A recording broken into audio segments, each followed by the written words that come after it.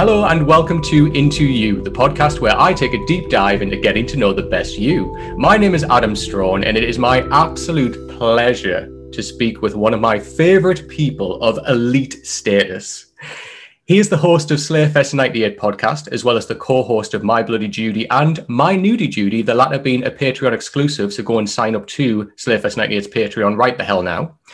He is also a freelance writer, and he's written articles for such sites as BuzzFeed and Junkie. And he probably, well, by probably, I mean he definitely is the biggest Buffy the Vampire Slayer fan in New Jersey, USA, where he currently resides. It is my absolute pleasure to introduce Mr. Ian Carlos Crawford. How are you doing, my lovely? Hi, Adam. I'm okay. How are you? Yeah, I'm really good, thank you. Really, really warm. It's a bit of a heat wave in the UK right now, but apart from that, I'm doing really, really well, thank you. What have you been up to this week? I feel like there's a heat wave everywhere because it's been really fucking hot here too. Like like global warming is showing up.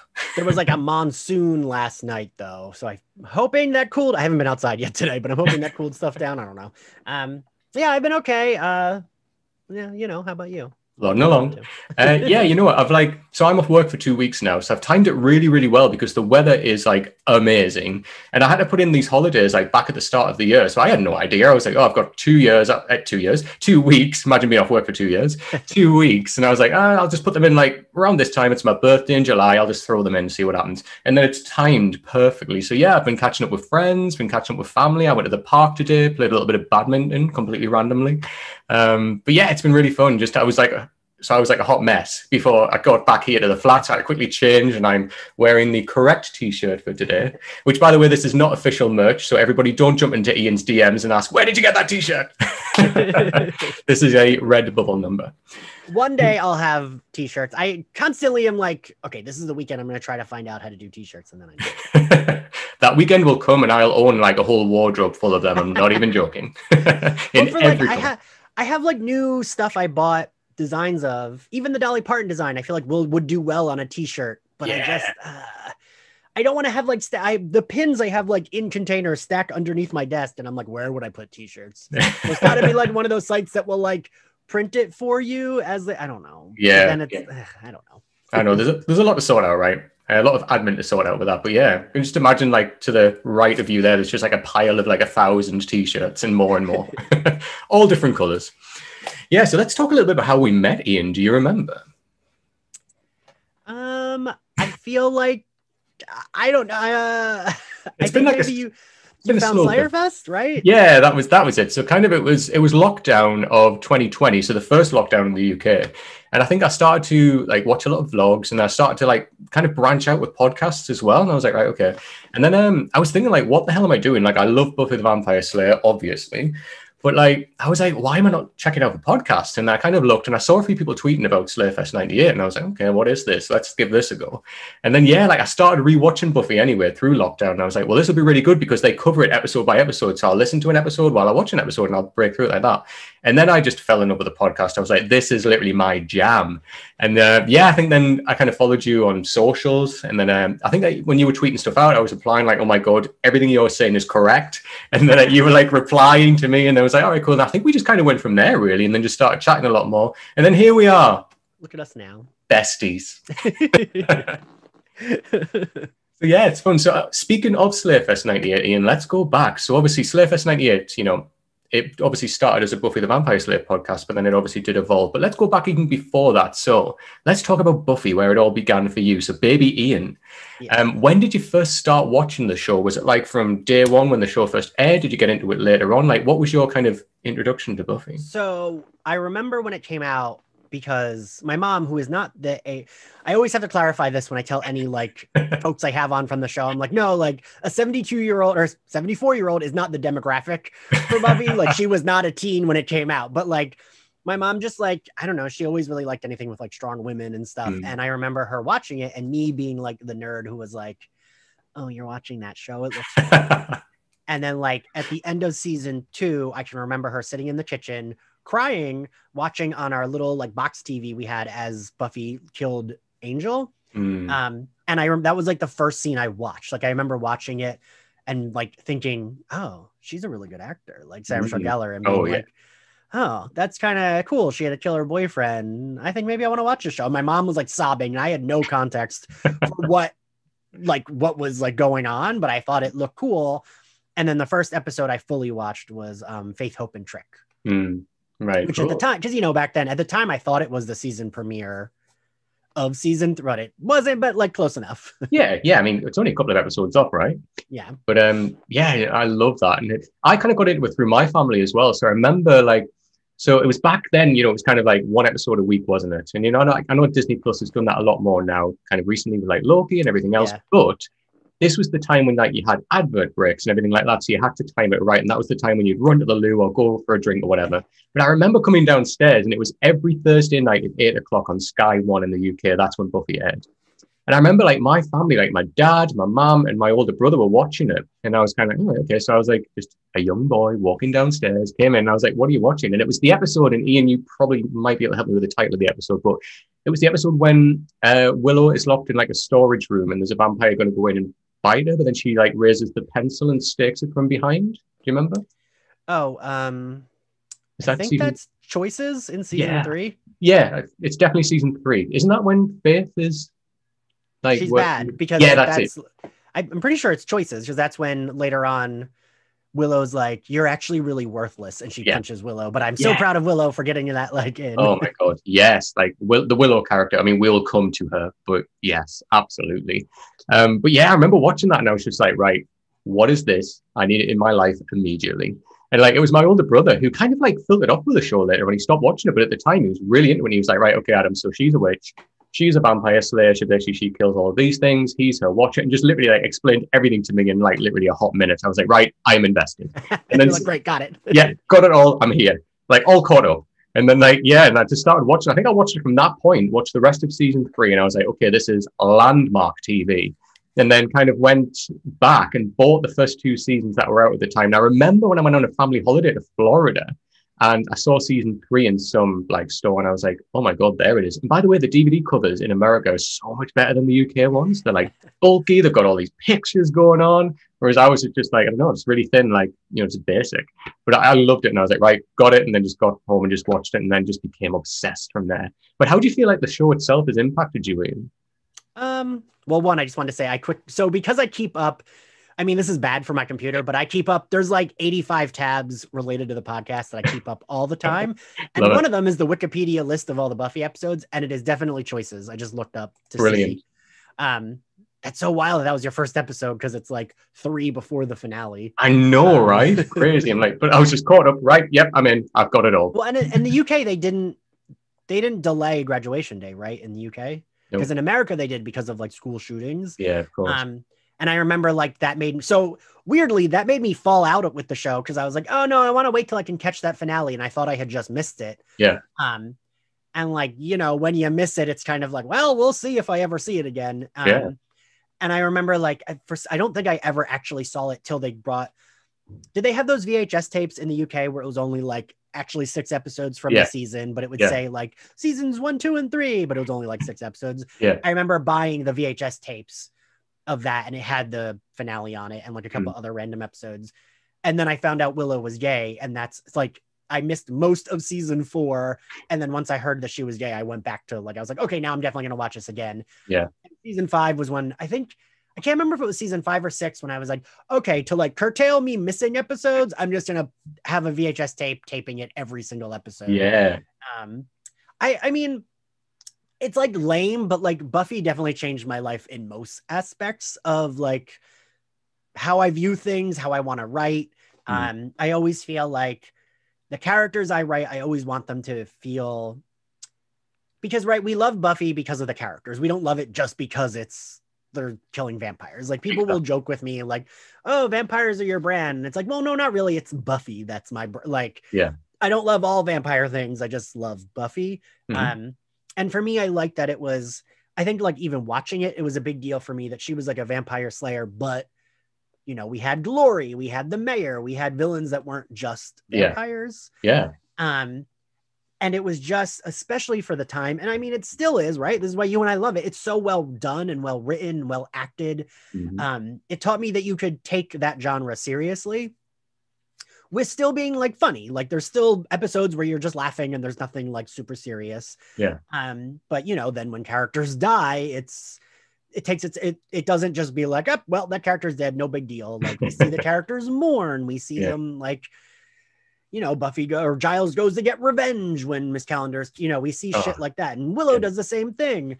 And I think, yeah, it like made me want to write almost, because I felt, especially back then, we didn't have a lot of shows like this, right? No. We didn't have like a lot of superhero stuff either. And this was kind of like, I remember back in the day, a lot of like the writing about it would say like it was the closest to an X-Men TV show. And I always think about that. And I can't remember where I read that, but I do think that's really accurate, because I loved the X-Men cartoon. And then like, that was my favorite thing. Literally, there wasn't another show I loved as much until Buffy. Like I started watching Buffy. Yeah. And I feel like those two kind of go hand in hand, right? Yeah. No, 100%. You can see why someone who loves one would also love the other. Yeah. You know, and I've gotten a lot of X-Men fans on the podcast, people who've written comics, whatever, that are big Buffy fans and do credit it with like how they want to write. And I think a lot of people of our age group, Adam, do feel that way, right? Like, and it was, you know, when we had Jaina Spencer on, she talked about the first time we had her on for season 4, she talked about how Buffy kind of was like a queer metaphor until it was explicitly queer. And she felt that's why it had a lot of LGBTQ fans. And I agree with that 100%, right? Yeah. Buffy has a coming out speech with her mom. And it's, I feel like if you tell someone who maybe is queer and maybe has never watched Buffy out of context, it might sound tacky, but watching it, you're like, no, this is really well done. Yeah.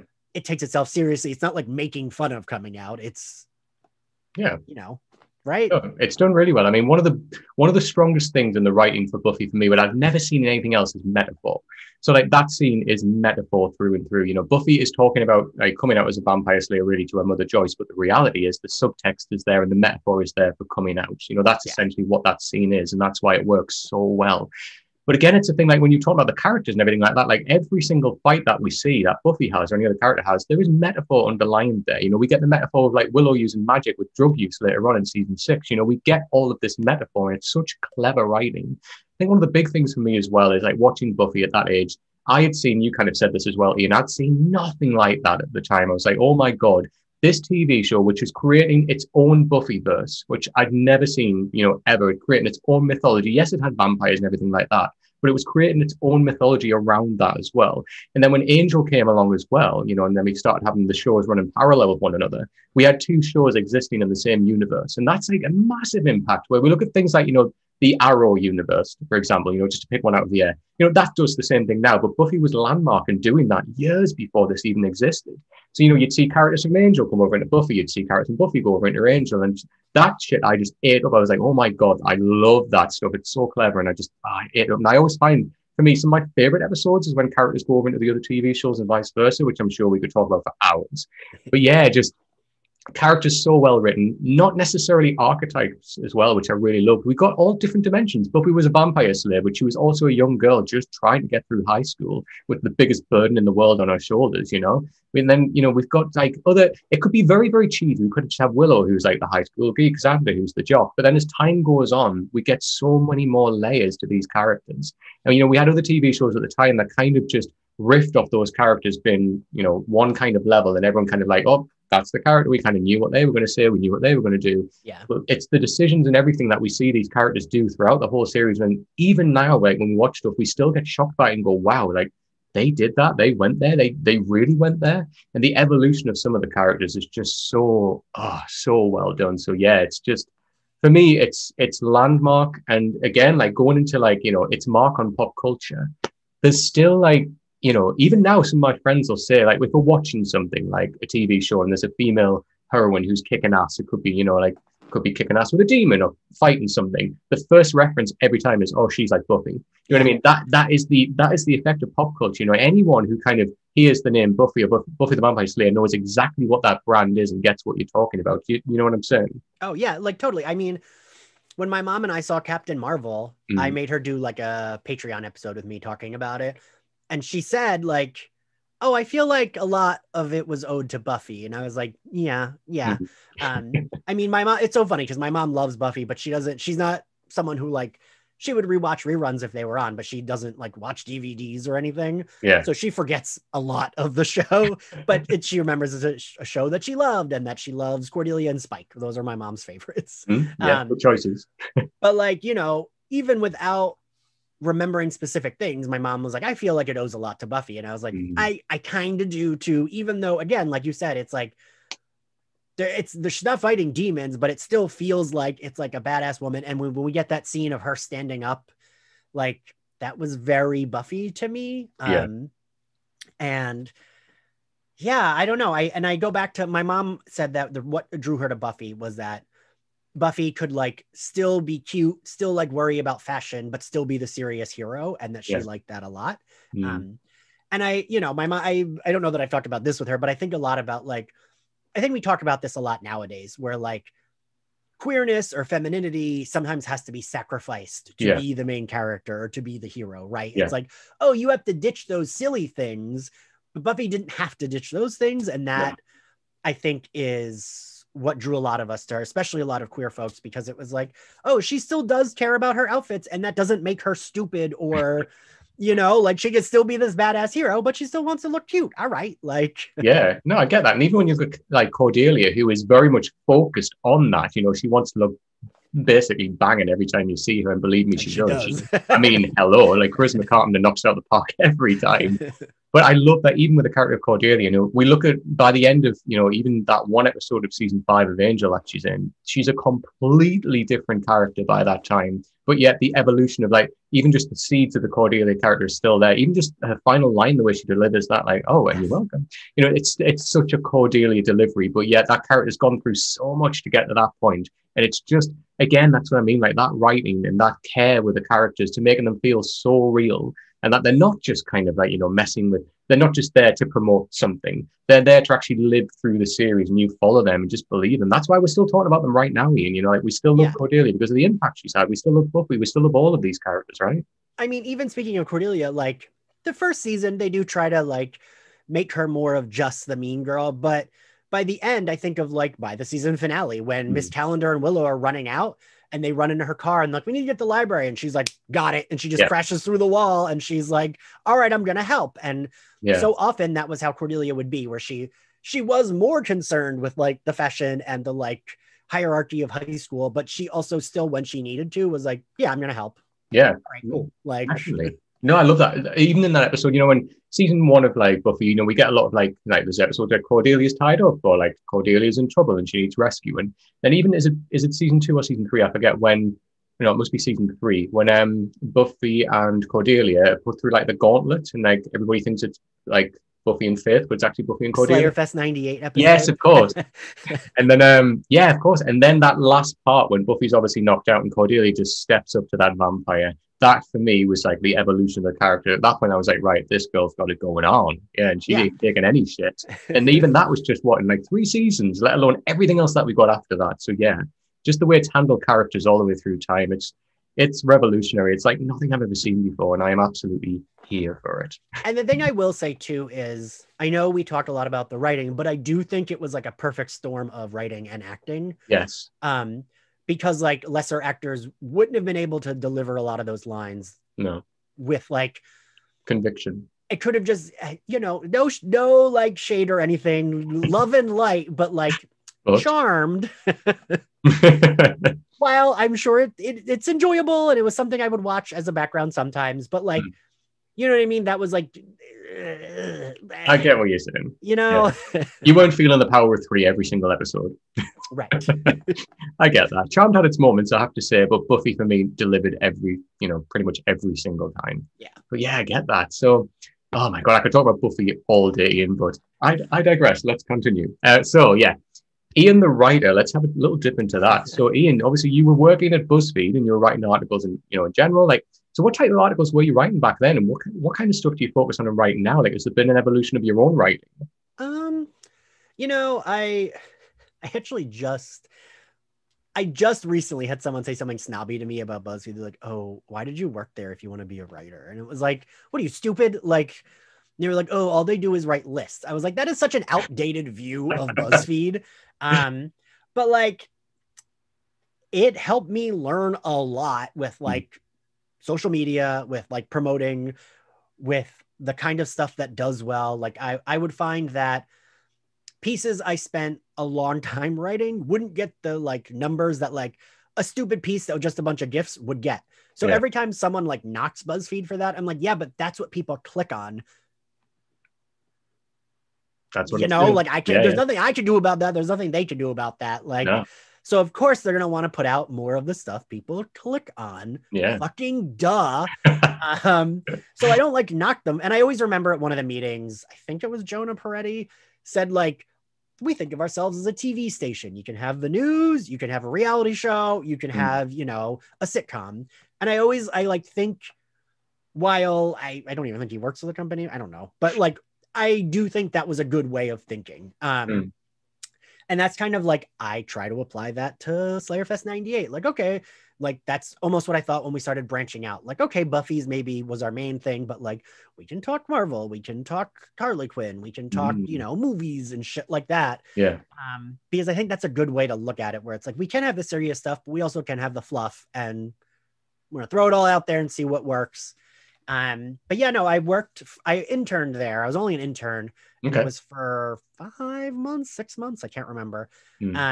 And it was working for, at the time they had all the different verticals. So I was the intern for the geeky vertical.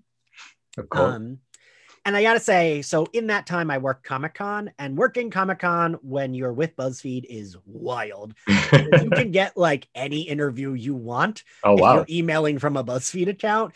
So much so that people are emailing you to interview them because they know you work for BuzzFeed. That was the first interview I ever did, was Amber Benson. And it was because her agent saw that I wrote a lot about BuzzFeed and emailed me to interview her. And I was like, oh my God. Yes. And she was like, anytime I have her on the podcast, I mean, it's only been 3 times, but like anytime I have her on, I'm always like, it's wild, Amber, that you were the first interview like I had ever done. So I hadn't ever interviewed people before BuzzFeed. And she was the first interview I ever did. My recorder was dead and I didn't realize it. So I had to record on my phone. She was so nice. She was like, it's fine. Don't worry. It's no big deal. And even afterwards, she was like, can we take a selfie? And I was like, I didn't want to ask, but yes, I do want to take one. That was going to be my first question. Because I was like, oh, I feel like that's like maybe like inappropriate or whatever. But the moment she said it, I was like, yes, I would love to. I love that. Wow. Oh my God. Like all those doors that opened up immediately. Like, I'm a Benson, man. Jesus. Like, that's incredible. She still has the same agent, and I'm like, we're friends. We like sometimes get drinks when I'm in LA, and she's the same agent for Jana Benson and a couple other people. And that's like how I slowly started getting those people on the podcast. Yeah, no, I love that. And then, oh my God, like actually talking to Tara, like, oh my God, like I know that obviously she's an actress. She's done like incredible other things. She's written a lot of things as well. And you kind of like, for me, I'd be like, okay, that's all fantastic, but I just want to ask you like 50,000 questions about Buffy. Is that okay? I'm sure she'd be lovely about it. But the thing is, she is. She's so nice about it. Yeah, she's incredible. I really, really have a lot of time for Emma Benson. But yeah, so like, you know, compared to those articles then, like, so you still do like freelance writing now, right? So what type of articles are you writing now, Ian, compared to then? So I try to do like, working for the geeky vertical, it was a lot of lists, right? And I mean, I interviewed some other cool people. The interviews just never did as well, honestly. Like the Amber Benson interview, I will say, did pretty well. And I'm bummed. I recently went to look back at it was so long ago at this point. I'm sure they've changed their file hosting format or whatever since then, because my Amber Benson interview, it was all pictures. And it was fuck, marry, kill Buffy characters. And so she would hold up a whiteboard with them on it. And those pictures like went around Tumblr for like a really long time. And it made me happy every time I saw them. But now if you go to the article, it just is like an X where the photos were, I guess, because, but like that did well. But other interviews that were just text, oh boy, did those not do well. But so I try to like make it a mix. Like right now I'm not freelancing anywhere. If someone wants to hire me, hire me. But so I wrote for New Now Next a lot. And I would try to make it like a mix of like, like one piece I wrote for them was like like definitive ranking of the Will and Grace holiday episodes. And so I ranked all the holiday episodes, but like I would still do more writing than just a list. You know what I mean? So I try to like find a middle ground. Mm. But like last year, I wrote a piece that I was actually really proud of, called "Seeking Validation at the End of the World." I think that's what it was called. I don't fucking know. For Noon on X, and it was an essay about kind of like looking for validation online and during the pandemic, and kind of about how like I was like existing online and like feeling like, oh, but like everyone else is like saying they want to fuck each other and no one's saying that to me. I feel bad about myself. I want validation. And like, I think a lot of people can relate to that, where it's like, tell me you like my things that I make, but also tell me that I'm attractive. And, you know, I realize that's very bratty, but you know, hey, if it gets them hits, right? If it gets people reading, but no, it's like, it's so nice that, you were talking earlier about Buffy influence in your writing style and everything like that. And it's nice that you were able to pick out those articles and find the middle ground. You know, like you do get a lot of articles that you see where it is lists, or it's just like, you know, top 10 videos of this thing or whatever it may be. And it's nice that you kind of went for that middle ground and thought, you know what, although like, you know, people are asking me to do this and want this, I've still got my own voice, you know, and I still want to put my own stamp on this. And I think that's really important and really integral when you're writing anything, really, that some of your own personality still shows through, because it's your work at the end of the day. You know, it's really easy just to collect like a top 10 list of videos together and be like, there it is, it's all out there. You could have done this, but there you go. It's on a website, click on it. But, you know, you were still putting your own stuff in there. That's funny because, yeah, there was a site that I won't say that I wrote for that did not pay well at all. Okay. And they would, every time I wrote something, they would edit it to shit where like my voice wasn't there. It sounded super mechanical. Yeah. And it didn't pay well. So I was like, I'm not going to write for this. And I just kind of stopped emailing them back. And they were like a crazy news factory where it'd be like, they would like, you had to have the exact word count. And like, I said, God damn in 2 pieces. And I got an email from one of the head editors being like, we need you to stop cursing. And I was like, are you kidding me? Did you write back like, for fuck's sake? Yeah. I was just like, and like, but hilariously, my BuzzFeed piece that did the best, I think it's the only one I had that hit like 1 million views. Oh, wow. Was just a list of, do you remember when Nick Jonas did those like sexy photo shoots? I mean, no, I don't know what you're talking about. No, I never saw that. No, let me close this browser. It literally was just those pictures with like thirsty gifs attached to them. And that was the best, like the most views a post I've ever done ever got. And it was, you know, took me 5 seconds, so much so that it took me 5 fucking seconds to do that. When he did his second photo shoot, his people emailed me high-res versions of the photos for whatever other magazine it was that he posed for. They were like, oh, we'd love for you to cover this as well. Because like even they noticed how well that stupid piece with GIFs did. And I mean, it's still, I think it was like my second most viewed piece was when I did the second one. And that takes like 5 seconds to do. Yeah. Wow. Okay. I mean, don't get me wrong, like Nick Jonas has a very special place in my heart. Yeah, I could talk about him for weeks and weeks and weeks, but you know, he's very attractive, and I met him in person when he came into the office. What was he like? Very quiet. Very quiet. Yeah. It was before I had done those posts, which I'm always so bummed about because I feel like I could have been like, hey, hi, take a look at this. You know. It was on his birthday, and he was doing, I think he was doing like a video for BuzzFeed of like him making his favorite cocktails. So sometimes if there was a celebrity, they would let us take selfies with them. But sometimes if there was like a time crunch and they were very famous, it would be, you're doing a group photo. There's no like single selfies because everyone would be in line. So it was a group photo with him. Literally, I'm like in line, everyone's lining up next to him. And one of his people is like, oh, people can kneel down in front. There's room in front. I will say I was the first person on my knees in front of him. So I am literally right in front of him on my knees. And when I got up, it was his birthday. And I was like, oh, happy birthday. And he was like, thanks. And I was like, how was it? And he was like, well, I did a lot of things. I got a lot of attention. And I was like, well, that's no different than any other day for you, right? And this is such a weird, I don't know why this happened, but he laughed, lifted up his arm to put it on my like shoulder, but stopped halfway and then just put his arm back.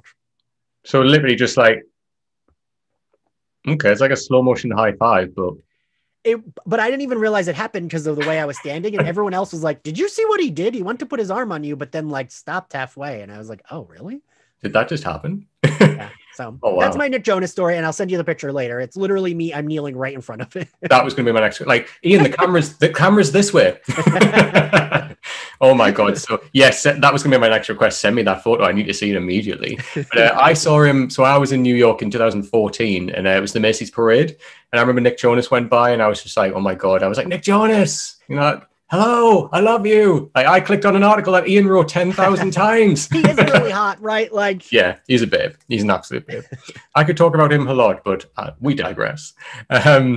So you're still, now Ian, you and I obviously talk outside of this as well. And you've hinted to me that you have got a few ideas that you're still throwing around for your own writing, your own personal storytelling writing. How are you with that? Have you still got some stories that you're dying to tell? You're still writing stuff down? How are you doing with that? Well, lately my adult ADD, which I do have, I don't say that cutely, I do have it. I find that when I try to sit down and write, because it's the last time I sat down with my horror novel, I spent hours and I ended up only writing 2 paragraphs because I had read. So I was reading and editing the last 20 pages. So then I looked and I'm like, well, it feels like I have nothing to show for those hours I just spent on this. And I feel like my ADD brain is like, nope, this is taking too much time. There are other things for your podcast you could be doing, which sucks because I do want to do both. Yeah. But I do have trouble concentrating on the writing these days. But I do have a horror novel I would love to finish and get out there. I have 2 books that I wrote that went nowhere. One was nonfiction, collection of essays, and one was fiction, kind of about, I worked at the Museum of Sex in New York for a year. I wanted to write a nonfiction book about working there. I literally wrote 1 chapter and was like, I don't have a plot to this. I just have stories. So I made that first chapter, the first chapter of that book is still almost word for word what really happened. Yeah. I just changed the names and who was there. And then I kind of made it a supernatural fiction book from there. And I have a book trailer for it, but it went nowhere. It would be nice if it got published. But yeah, I had more luck with the essays. David Sedaris' agent at one point was interested and then she turned me down, but it was cool to have someone interested. Yeah, definitely.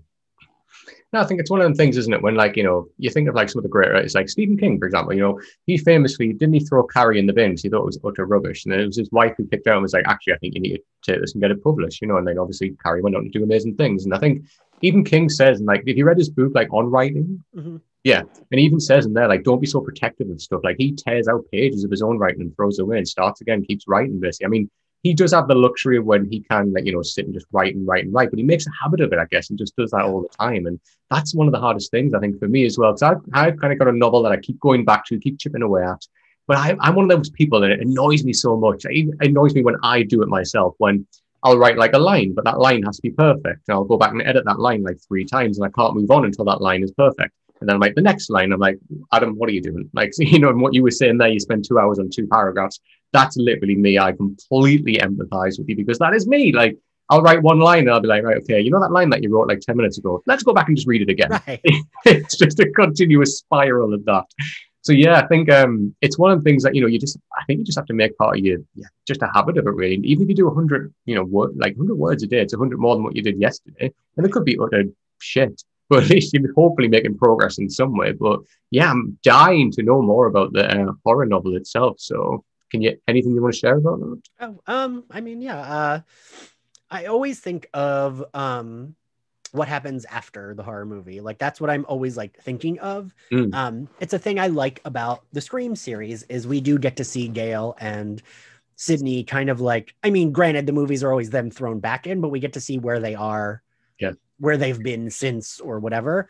And I'm always interested in that, right? Because especially after my friend passed away, right? I thought of a lot of trauma in relation to that because, not too long after that, my grandma passed away and it's life still goes on and you still have other bad things that happen, even when there's the worst thing that happened. Yeah. Other bad things still continue to happen. Life still goes on. So I'm always interested in that story. So basically I wanted to write a YA horror novel, but I wanted to write something where I could relate to the PTSD of something the worst thing happened, but then the rest of life still happens and you're depressed and you still have to keep moving.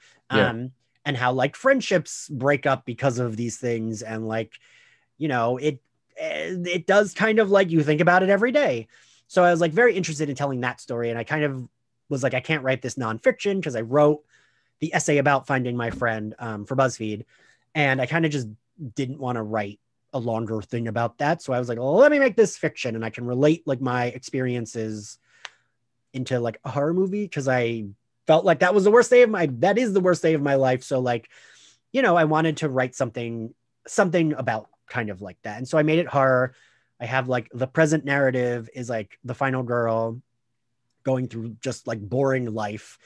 And she has a grandma she's very close with who is dying. But then all the flashbacks are set during the horror movie scenario, which is kind of like a Friday the 13th thing. It's like there's like a monster who's killing all these teens at a Halloween party. And yeah, so I've been doing that. And then I'll have some flashbacks that are just like all of the friends being friends from before they died in the horror movie scenario and her like remembering her friends. And yeah, the thing that I've been having the most trouble when I write that is killing the characters because then I feel bad. You get so attached to them, don't you? Whereas you're not like George R. R. Martin, who's just like, yeah, they'll die.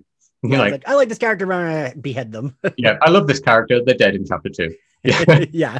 But no, I think what I love about that is obviously what you just said there, you know. So, I mean, I guess like when you were writing that article for BuzzFeed as well, that must have been really cathartic as well to get all of that out and kind of put it in writing, you know, and kind of like process it in that way as well. But what's interesting as well about your process here for the novel is you've taken that and rather than just kind of reiterating it again in a novel form, you've kind of used the experience and you're putting the character of your novel kind of through a similar experience as well. But that's still coming from somewhere where you can relate to because, you know, you had that, you know, horrific incident of losing your friend, as you said, and then obviously your grandmother shortly after. But I think that's for me some of the best writing when you take some of that experience, some of that emotion, you put it into like a character is living through that because it makes it so much more real, right? Like it jumps off the page and it's so much more relatable for other people that have had similar experiences, unfortunately, as well, right? Yeah. Yeah. I mean, I will say writing the essay wasn't cathartic. Okay. Actually, a reason I didn't want to make it nonfiction is because 2 men that I didn't go on dates with trolled me on Twitter like very hard about the essay. Okay. And like, you know, like said I was making myself a victim and blah, blah, blah. And like, you know, a lot of people, I will say even people that like I'm not that close with came to my defense to be like, you're being a fucking asshole to these guys. But like, you know, you always remember the worst part of something. And so that's the part I always go back to. So that was like a reason why that was mostly the reason why I didn't want to revisit it because I was like, ooh, I don't want to deal with all these awful people like coming from my personal experiences. So I can just make a fiction and here we are. But no, I can't wait to, you know what? Keep writing it though. Like it sounds great. And I want to read it and I want to sign copy immediately. Our friend Zach read like the first 10 pages, I think, and he was like, the main character's a lot like you. I was like, well, yeah. What's the main character's name? Her name is Jess after Jessica Jones. All right, of course. There she is. I named all of the ladies are named after fictional women I love. Yeah, I mean, let's be real. You're on branding, and they're all on the back wall behind you. Yes, they are.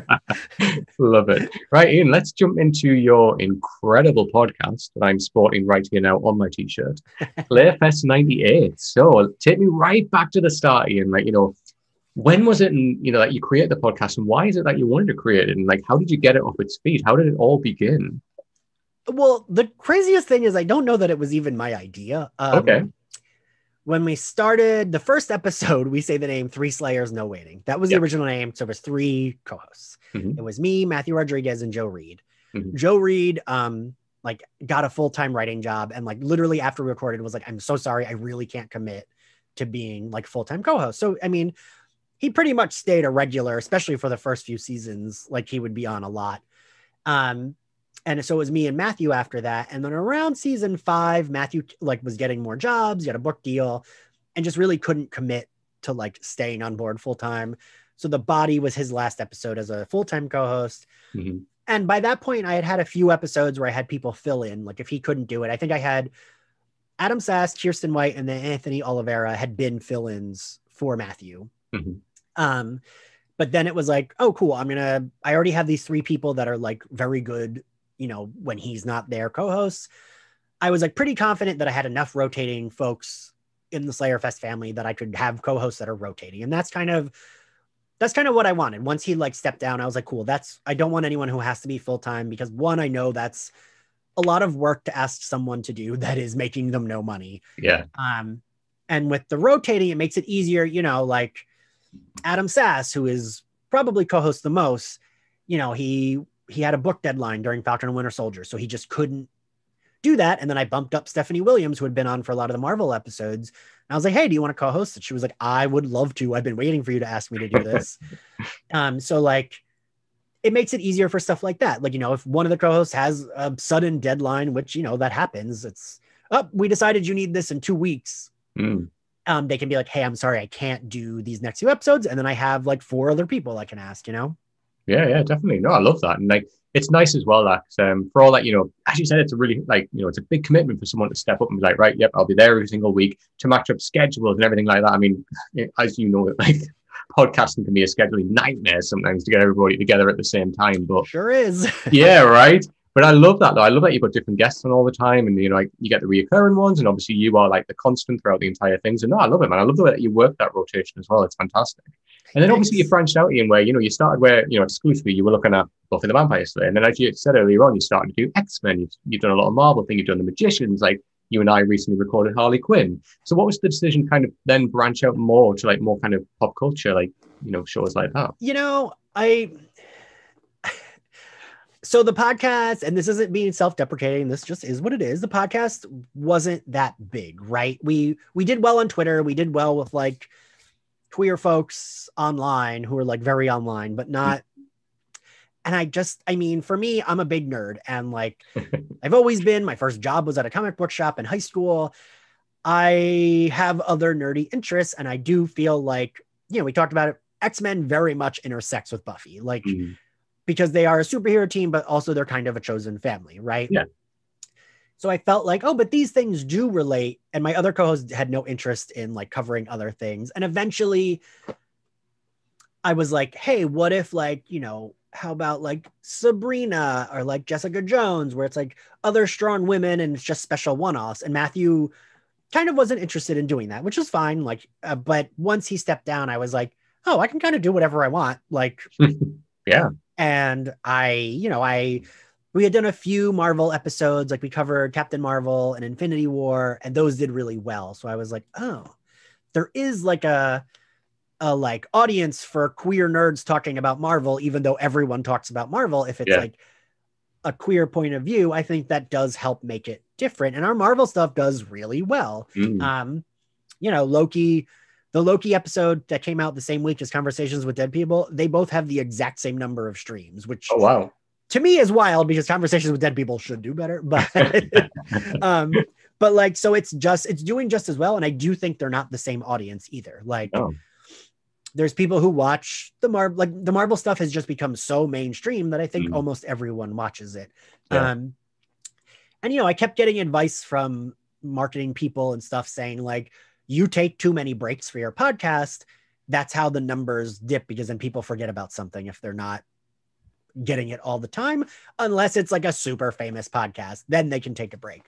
So kind of like, for better or worse, that's been my, like, especially over the last year, I've been like, no breaks, just keep pushing out shit. Cause like when Loki was pushed back or whatever, and like we had that month in between, and I was like, oh God, I'm still not back to Buffy and I have nothing to do. So I was like, oh, I can still do whatever I want. So I did Magicians, Doom Patrol, Knives Out, and Invincible. And like some of those episodes did nothing. Like Invincible didn't do well and Doom Patrol didn't do well. Yeah, I thought Invincible, everyone was like, you should cover Invincible. This seems like you like would be great at covering it. Like it seems like it would fit your brand. And I was like, these people are right. It does fit my brand. And I was really proud of our episode, but it did not do well. That and Doom Patrol are like our least streamed episodes of the year. But then like the Magicians and Knives Out episodes did do really well. Yeah, I'm really surprised at that because, like, as you know, I do another podcast called Last Week On, which I do with my friend Tom, and we're going through Invincible episode by episode. That does really, really well. And even now, Invincible is like, you know, ended a while back. Right, yeah. Yes, it does really, really well. I don't know if it's maybe just the episode by episode thing or whatever, but yeah, I mean, we do kind of take a deep dive into the episode. So maybe just people want to go over stuff like that, I guess, and just kind of think, oh yeah, do they, you know, relate to the episodes in the same way that I do? I don't know. But yeah, like ours does really well. So it's crazy. Sometimes it's just timing as well, though, right? Like whatever the zeitgeist is and everything like that. It's crazy. But no, I find that fascinating, though, that you know, those two episodes have the same streams, Loki and then Conversations with Dead People. Right. I mean, absolutely insane. But, ride that wave as long as you want. I love it. But, everything that you geek out and branch out into, Ian, I think that's why, one of the many reasons why you and I get on so very well, because we have such similar interests in all of that. And as soon as I see you upload stuff, I'm like, oh my God, yes, now we're on board. And yet you still to get me into Magicians. I will watch it at some point because I know you're pushing it on me. I am like, that is my agenda, is pushing the Magicians on everyone. But no, I definitely will. I will watch it in this, and then we will talk about it in depth. But I mean, you've seen plenty of Summer Bishel just through my podcast. I mean, she's phenomenal. So I can't wait to see what she brings to the Magicians. Like, I'm so hyped for that. Like, an eye patch and everything, it's happening. But yeah, so I mean, you've done really well with guests as well. I mean, obviously, you mentioned earlier on Jada Spencer, you've had Amber Benson. I mean, you've had, Stacey Abrams, you've had Charisma Carpenter. Like, we've gone from this podcast where it was just like, as you say, you and Matthew, and you were talking together. You'd have like an occasional guest on as well, somebody online who just enjoyed Buffy or whatever it may be, to then landing. I remember Jada Spencer in the episode for Pangs, right? So you got to talk about that. And then it just kind of evolved from there. And you've done like roundtable episodes as well, of like the cast of Agents of S.H.I.E.L.D. and everything like that. So how have you gone about getting more guests like that? Big guests as well, right? I mean, a thing that I've been doing more recently, which I was always afraid to ask people. Now I'm like, are they friends with this person? I'm going to ask. And while it can be annoying, I always try to be as polite as possible. I'm like, if you're comfortable is what I always like, if you're comfortable, if you have a contact you can share, or if you want to reach out to them, however you're comfortable doing it. If you are cool with it, I would love if you could reach out to X, Y, and Z. I do a lot of Twitter searching on that person's handle and the word Buffy. That's always what I do. And I found some people that I would have had. That's how I found out. I forget what on the Magicians I was watching, but I was like, this feels so Buffy. Oh, you know what? I know what it was. There's a scene where they're talking about Buffy. And I was like, all right, who on the show was a big Buffy fan? Because it was like a moment when they're talking about the trope of, a baby on a show where they just age it up to a kid because they just want to. Right. And one person on the show says Buffy. And Summer Bishel's character, Margot, says, actually, Dawn was never a baby. She appeared as a fully fledged teenager. Yes. Love and that. That's what I was like, oh, wait a minute. The person has to have been a very big Buffy fan who wrote this. That's so specific. They must have. Right. Yeah. Because I feel like another show, if they weren't big Buffy fans, they might know Dawn, but they might have just said oh yeah, Buffy was one of the shows that did that. Yeah. And then what I did was I just Twitter searched a lot of the writers and the actors. And that's how I found out Summer Bishel herself is a huge Buffy fan. Oh, perfect. The showrunner was a big Buffy fan. I tried to get her on, but I had no luck. And the guy who wrote the books, Lev Grossman, is also a big Buffy fan, and I had him on. And it's just been really cool. I've kind of BuzzFeed got me connections, right? But I've kind of taught myself just how to query. With Stacey Abrams, that was the most work I've ever put into getting a guest. Yeah. It was 6 months of emailing. I had to email every email I could find on the Georgia House of Democrats website. Wow. That was a person that was in something marketing. 2 of them emailed me back and were like, oh, I do think she would be very into this. We will circle back to you. And then I would have to circle back to them again in a few weeks. And they put me in touch with her assistant. And then her assistant put me in touch with her scheduler. And then the answer was no. Right. And then they were like, but circle back in 2020 because she is interested. And I kind of thought lots of times when I get those emails, that's just no, but we're being nice about it. Yeah. Yeah.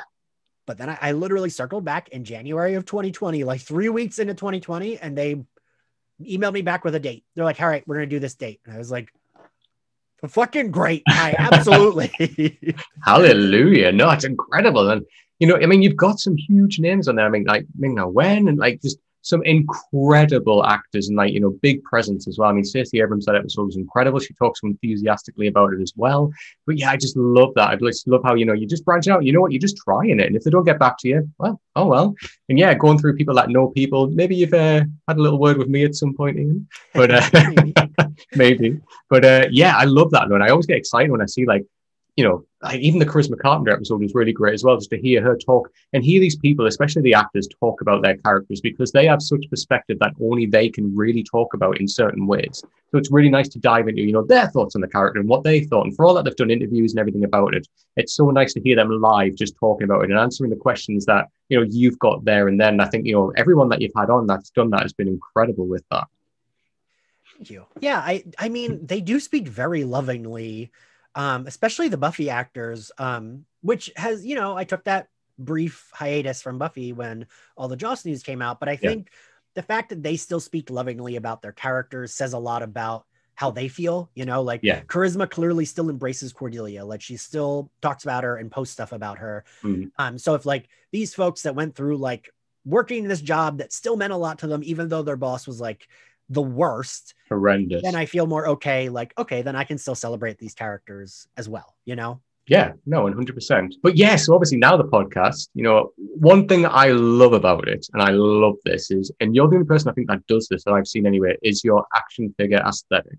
So, you know, all of those covers, I mean, we've got them going on here as well, but all of those covers that you've got, I mean, literally, I need a coffee book on my coffee table full of those covers because they're fantastic. And you know what it is? Like, anyone could just kind of, you know, put like two figures together and say, oh yeah, there's the two figures, there they are, let's take a photograph. You put so much work and so much effort into it where you can recreate the scenes. You've got like the little dioramas of like, you know, the rooms that the characters are in and everything. The work you put into it is incredible. Like, when did you start? Like, when did you think like, yeah, like I'll do that and that'll be like my, you know, kind of marketing to the podcast, as it were?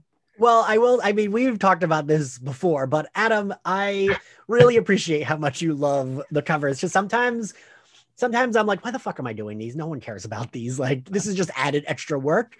But I almost feel like it's the adult equivalent of playing with my toys. Like, it's like a way for me to like play with them, but like, you know, I'm just taking photos of them. But I will say, as a kid, I was really into photography. And I would photograph my toys. Like, that was a thing I did as a kid. I would like, you know, not well, but it's like, oh, I just put this figure here and then like take a photograph of it. And like, I don't know, it was like fun. Like, I just liked doing it. And when we started the podcast, we were like, none of us were artists, right? And I was like, well, I think I could photograph some of the Buffy figures. And like, that could be like, the first picture was, because we were 3 Slayers, no waiting, it was just 3 Buffys in different poses. Was like the photo I took. And it wasn't that great of a photo. Because while I am an amateur photographer, like I have a Facebook photo page, I used to photograph a lot of stuff at Stonewall when I lived in New York. I didn't know how to photograph small things. Like, I didn't know how to do lights for small things without them looking like totally blown out. Because if you use the same light you would use for a person, the figure is going to be all light, right? So it took me a while. And at first it was going to be every season we have one new photo. That was my plan. That clearly didn't stick. Season 1, I had the one photo of her, just Buffy season 1 outfit, standing in the library. And then season 2 was when I started to be like, oh, well, I could do like some different photos. And I think season 2, I still had generic season 2 Buffy haircut posed in the library, but for some episodes I would do different photos. And then by season 3, it was like, nope, every episode's getting a new photo. I just liked doing them. And I will say, to my not credit, the early ones were just what you said. It was just a figure standing there. And then I would photograph it. But I don't know. I really liked doing it. The first custom I did was that season 2 Buffy, but because she's wearing the outfit she wears in Bad Eggs. That she gets covered in the like tar or whatever it is. And I used an erasable marker and just like put the tar all over her. And fun fact, erasable markers don't erase if you do it on an action figure, is what I learned. And I was like, fuck, because it was the figure that I had on my shelf. And I was like, oh shit. So I had to buy another one because the marker was like stuck on her. And then I was like, oh, well, now I can use that body and paint it for a different Buffy. And then that kind of like got the ball rolling on, oh, well, I can kind of do this. And here we are. I mean, here we are. The detail, I mean, we've got a smoke machine going on. We've got shards of glass and muck everywhere. I mean, look at the Conversations with Dead People cover itself. I mean, man, like the effort that's gone into that, like, I don't think Joyce has ever looked so bright in her whole entire life. Let's be real for 10 minutes. I mean, everything. That is my new favorite cover. That is my new favorite cover. It's awesome. We talked about Slayfest 98 t-shirts earlier on. Get them on there. Get them on. I want a vest of that, please. But yeah, no, have you still got all the pictures, by the way? Do you save them? Like, if you still got them all as a collection? Yeah, cool. Get that book out, Ian. That's all I'm saying. I started with, I think it was like the X-Men episodes where I started being like, oh, I can kind of make these look like comic book covers. And that's kind of how I view it, as I try to make it, if it were a comic book, what would the cover look like in the realm of what I can photograph, right? Yeah, of course. So that's how I try to do it, where it's like, I mean, Conversations with Dead People clearly is just that scene, but that scene lends itself to like a cover of something. Oh God, yeah. You know, and like technically in that scene, you see Dawn, but you don't see her like reaching. And I was just like, oh, that'll make it more like comic booky cover. And that's how I try to view the covers now. I try to make it like, what's like in the realm of comic book covers, how could this episode translate to a cover? And that's kind of what I go for. Yeah. And you know what it does? Like every time you see it, you just think, yeah, that's the episode. And yeah, you just knock it out of the park every time, Ian. God damn, you're cheeky with your skills. Yeah. So obviously now where we've got the podcast, we've kind of branched out a little bit, haven't we? So we've got the inclusion of My Bloody Judy and My Nudie Judy as well. Obviously, latter is Patreon exclusive. As I said before, sign up. But like I do. But yeah, so obviously that is with our mutual friend, Zachary Patton Garcia. So, you know, My Bloody Judy is very much horror focused, where we're looking at like horror films and obviously horror TV shows and everything as well. So like, when did that start? Like, when did that evolution kind of, when you branched out and included that? So Zach and I started becoming better friends. He found the podcast and I asked him on because he was a popular YouTuber. So I was like, yeah, I totally want this guy on. Yeah. And it's funny, I always joke with him that I was afraid that he was like conservative because he's from the Midwest and, you know, has the cowboy aesthetic, but he's, you know, not at all. Yeah, not at all. And I had him on with Angela Rockstar from Big Brother. And I was like, oh, like I like both of them. Both of them were great. And him and I, like both of them, we ended up exchanging phone numbers and texting sometimes. And he and I became closer and we kept saying, oh, we should do something together. Like we have I think him and I have really good chemistry, especially because I think we are so different. Yeah. And I think that really works well for both of us. We're so different, but we clearly have love for each other. It's not, you know, it's not like bad different. It's just very different. Like he's a cowboy. He's a walking cowboy hat and I'm a walking Hot Topic ad. Like just like not two people you would assume would like get along so well. And I just thought like, I kept being like, what could we do together? We like bounced around a zillion different ideas before we landed on this. And at first it was just on his YouTube bonus channel, but then I was like, why don't we just throw the audio up on Slayerfest and we can make it part of like Slayerfest. Yeah. And after a little discussing it, we just like landed on, yeah, let's just do that. And yeah, I really like doing My Bloody Judy. My Nudie Judy was actually completely his idea. Okay. And yeah, it does really well. Like the Patreon has never had more income than it has since we started My Nudie Judy. Although I will also say the Harley Quinn stuff has brought in more subscribers than Firefly did, because we covered Firefly. Weirdly, that didn't bring in anyone.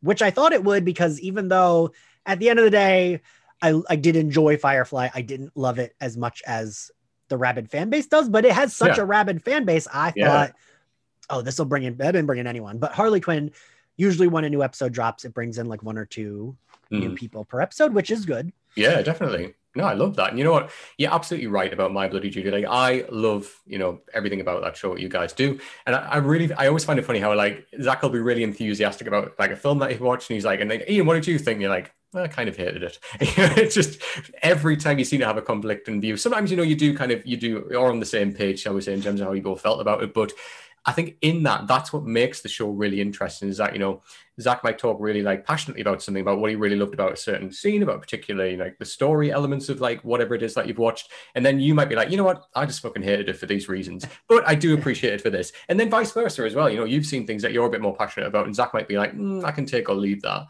But yeah, like obviously, you know, you work together because of that. You know, you bounce off each other and that makes the most interesting thing. You could just have a podcast where you just sit and go, yeah, we both love this. Well, that was 10 minutes, so tune in next time. You know what I mean? But that's what makes it interesting. You guys obviously are really charismatic. You both have a lot of respect and love for each other as well. And it's just great to see, you know, you've got a great thing going on there. So no, I love My Bloody Judy, and obviously My Nudie Judy as well. It's just fantastic. It's a good laugh, you know, and it is that stuff that, you know, it is that bit more risque stuff that you talk about, but I'm here for it. I love it. And obviously sign up for the Patreon, go and see it, go and see what we're talking about. I was very proud of that last episode. That was the first time I had an idea for Nudie Judy, and no, the second time. My first idea would like fell flat, but this one I thought we have to tell everyone we had a new photographer who specializes in nude photography come on and like give, I thought, very good advice on how to take like the best nudes possible.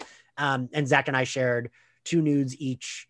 And like, he kind of like gave us critiques that weren't like mean, right? Like it was just like, oh, maybe like, my dick pic had too much empty space. And I was like, he's right. It does have too much empty space.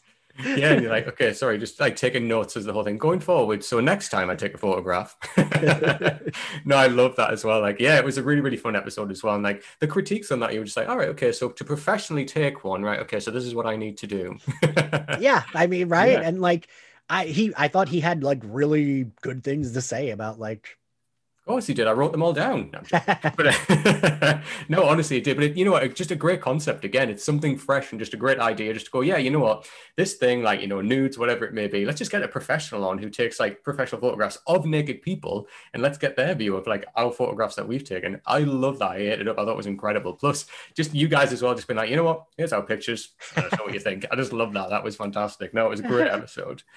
All right, Ian. This is the section that we call Geek Out with the Guest. So, before the podcast, I asked you to come up with 5, which I think you've come up with times 50, different moments of basically. So it's moments from like basically queer properties. So it could be from like, you know, it could be a queer character that you love. It could be a scene from a particular queer film. It could be a moment from a queer novel, anything like that. Now, I don't know yours, you don't know mine. However, for our last one, we are going to come together and talk about one in particular, which we've kind of hinted at it already, so you'll probably be able to figure it out. But yeah, I think that one's really popular because we both love it so much. So it'll be nice for us just to both talk about that. But yeah, so Ian, would you like to go first? I'm looking at this and I'm like, I have so many things on this list. I need to like, I'm trying to think of how I can categorize. Okay. So I guess I'm gonna start at the top, but a recent thing, and I mentioned this before, Elliot and Margot from The Magicians. Okay. Elliot's the gay character. Margot is like Cordelia Chase, but like if she were written maybe by a woman and like didn't have a crappy end. Their friendship felt, while they are like the cool people, like when I've interviewed Summer Bishel, I've said like, I want to be as cool as Margot. And she said, so do I. Like, they just, in the final season, by the final season, the 2 of them became the main characters. Like, I think the showrunners realized, oh, these 2 have like the star power. And the way they talk to each other feels, it sounds silly to say in like a world where everyone has like magic powers and whatever, but like, it feels the truest of like gay guy, straight girl, best friendship. Where it's not like in season 1, they are kind of portrayed as like the mean girls, but by season 5, they are the fucking heroes. And, you know, I think there's this beat in one of the first episodes of the final season where like Elliot is grieving a character that had passed away in the previous season. And Margot says something to him like, you're really pissing me off right now, because he's like being a jerk to her. She's like, but I know you're going through some shit, so I'm just going to leave you alone for a little bit. She walks away and it's fine the next time she sees him. There isn't like a fight. It's just back to like, I love yous. In season 3, there's a moment when he's leaving and she's afraid it's like he's going on a quest and she's very afraid that he might die because it's like a dangerous whatever. And they like lovingly kiss on the lips goodbye. And it's never portrayed as like, ooh, is this weird? It's like, no, they just truly love each other. Yeah. And the way the 2 of them portrayed like friendship love, I'm very interested in like queer friendships. That always like is something I'm rooting for more than like relationships, which probably says something about me, but we won't get into that. But like their friendship was like one of the most invested friendships I've been in a very long time. And it was really nice to see that like those characters easily could just be the mean girls and that's it. But like showing how much they love each other, like the kissing and the affection they have for one another, like they would hold hands often. Reminds me a lot of me and my best friend Kim. Like that's her and I, like, you know, we're like that. We're definitely not as cool, but you know, like it just felt very true to that without making it fetishizing it or anything like that. These are just two characters who love each other, and like, it's fine. Yeah.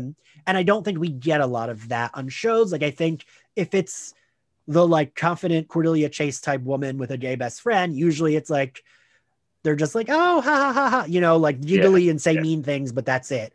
But these characters, we got to see how much they loved each other, and that was really important to me. Yeah, no, I love that. I mean, obviously, you know, I haven't seen The Magicians, but I will.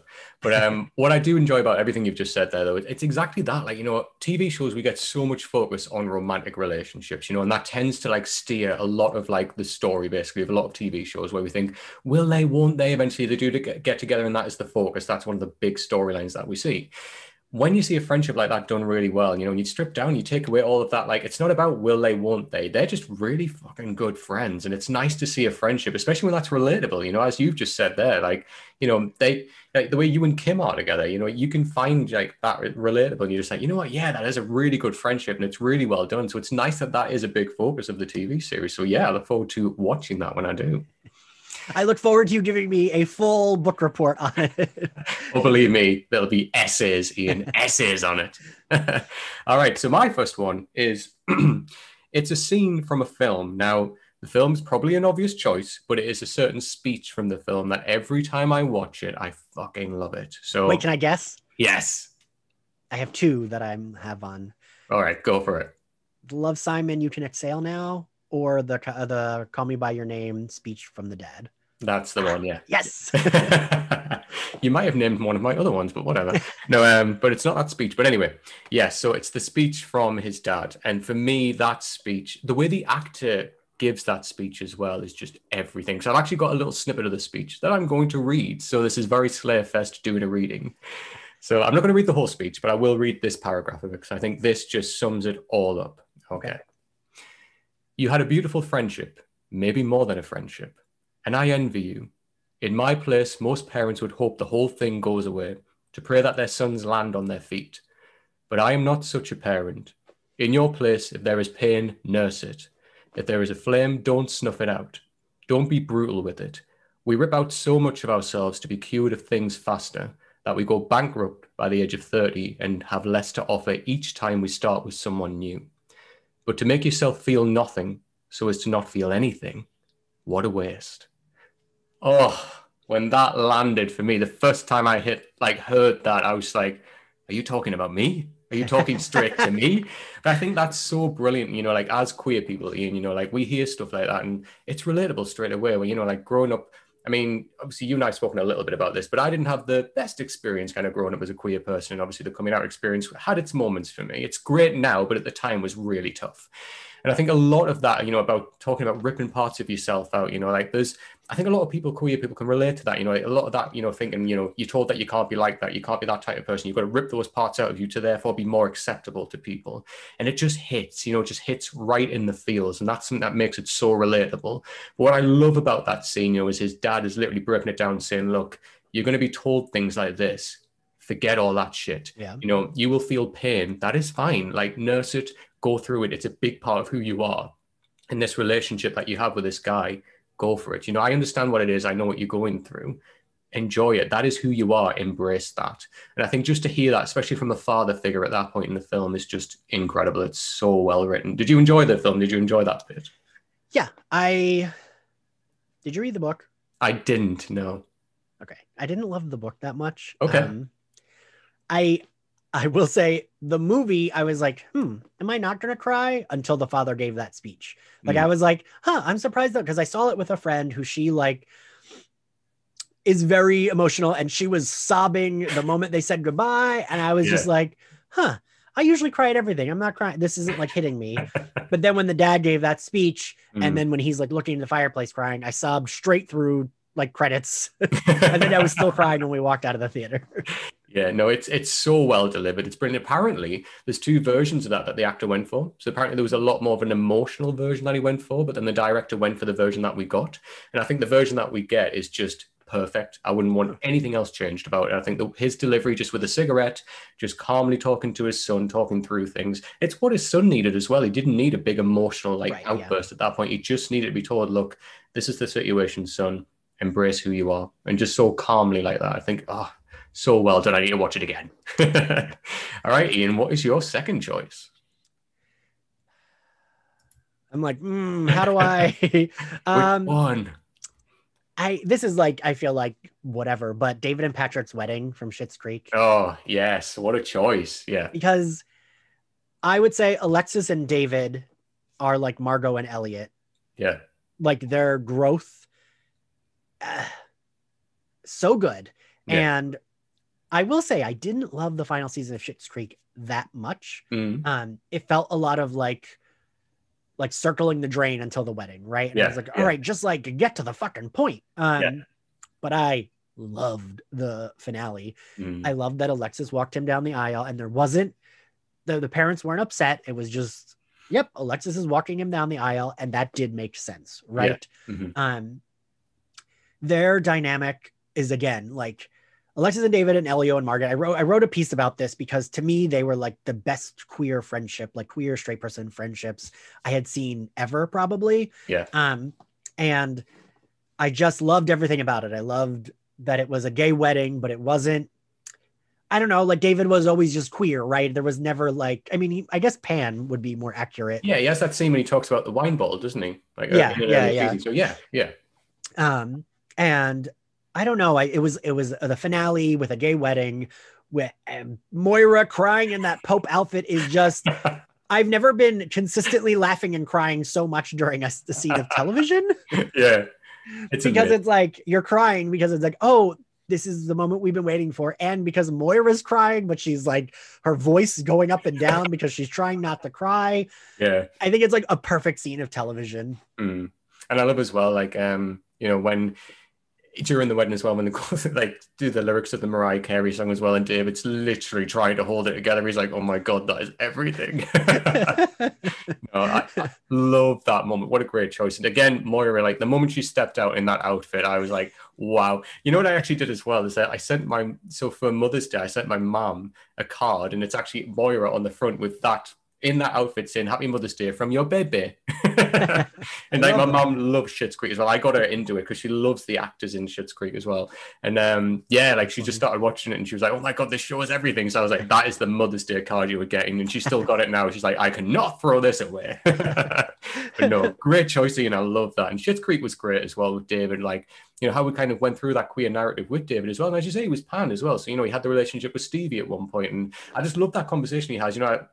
Talked about there a little bit about the wine bottle. He's like, it's just, I'm not really focused on the label, just, the type of thing I enjoy. And I love that kind of just analogy and just so chill about talking about it with Stevie, I believe it is.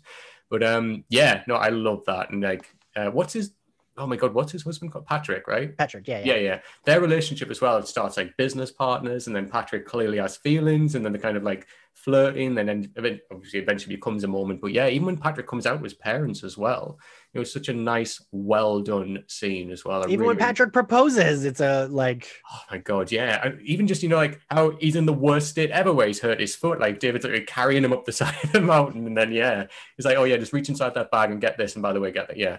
And obviously the gold rings as well. It's just loved it. No, it was really, really well done. And so great that Dan Levy was the one who obviously was there to write a lot of that queer narrative, because we need more queer writers writing queer narratives. So love that. All right, cool, Ian. So my next one is just a film overall. And this is one film where I love the actress in real life, but I spent 90% of this film fucking hating her.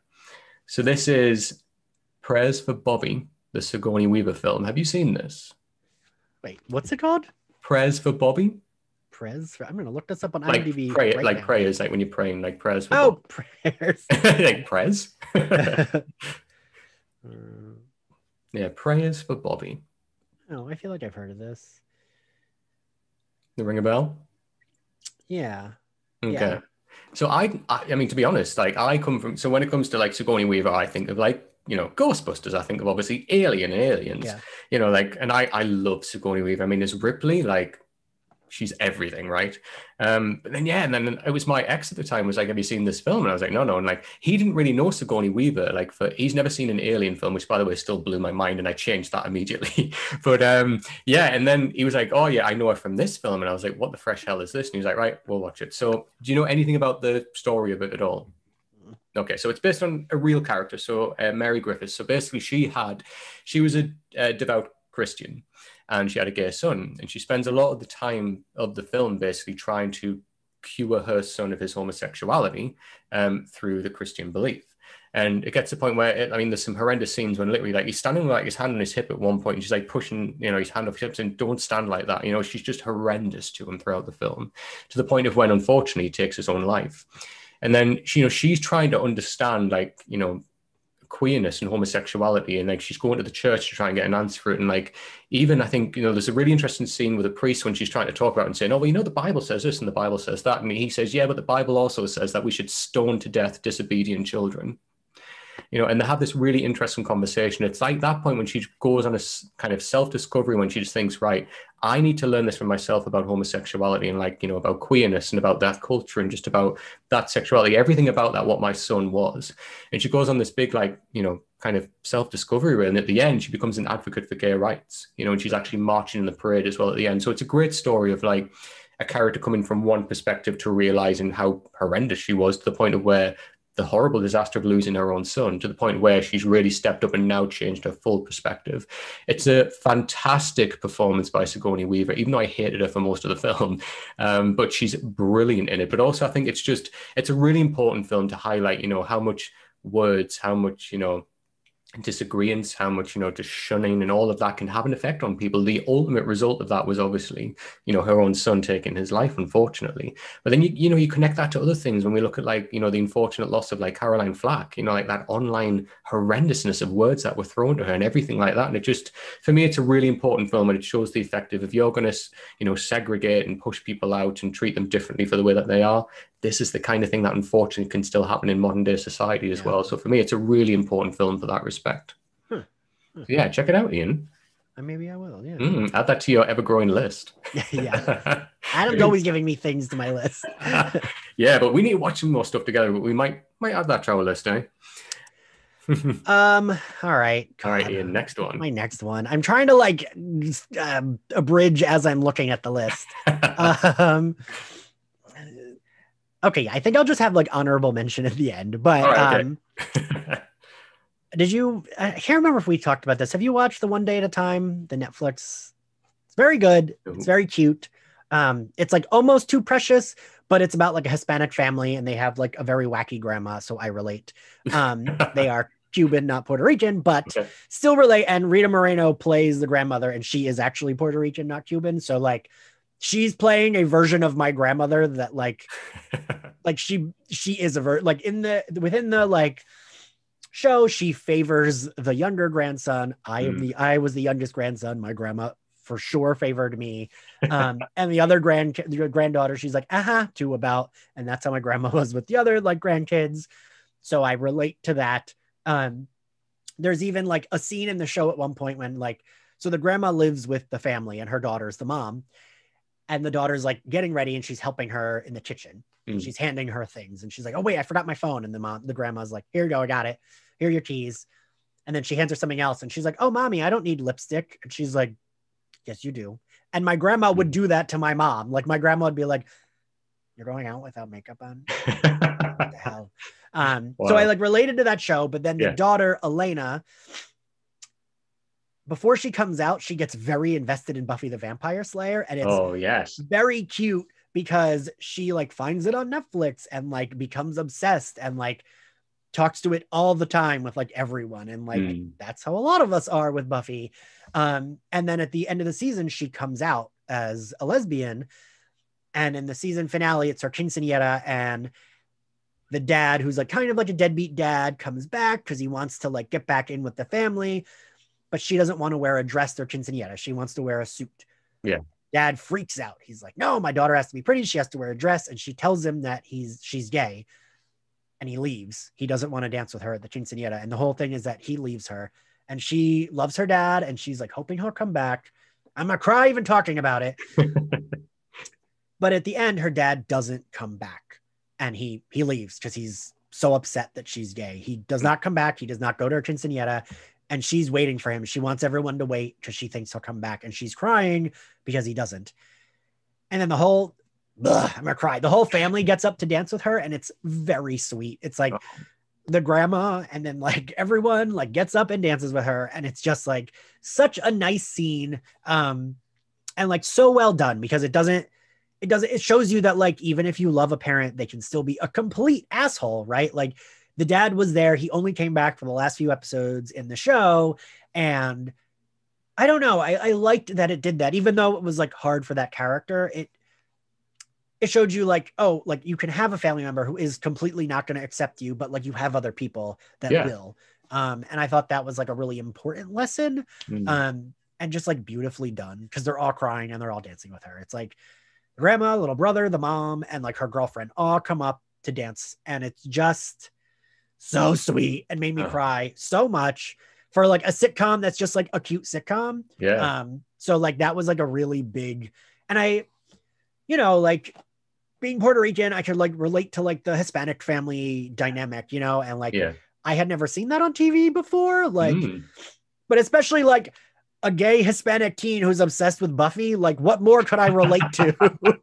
Like literally, they are writing you into the show. Yeah, I love that. No, I love that. I love that for you as well, Ian. How literally you've got that, but you can just relate on so many different levels there. I love that shit. I'm definitely gonna have to check it out though, because that last scene sounds amazing, right up my street. But yeah, remind me to watch that. I will definitely check it out. And she like goes on to become, which I love, because I also relate to. She's kind of like the buzzkill, where she'll always be the one to be like, "No, don't say that. That's problematic, Grandma." And they're like, "Ugh, you think everything." And like I feel like that's how I am with my family, where I'm the like annoying buzzkill one. So I also felt seen in that. I love that. That's kind of me too. Right. I love that. No, that's what, that sounds right up my street. Remind me, I will definitely check that out. I love the sound of that. All right, cool. My next one. So you kind of already gave it away a little bit, Ian. But so it's obviously Love, Simon. Now, for me, that was on my list too. When I guessed it, I was like, because this is on my list. Yeah.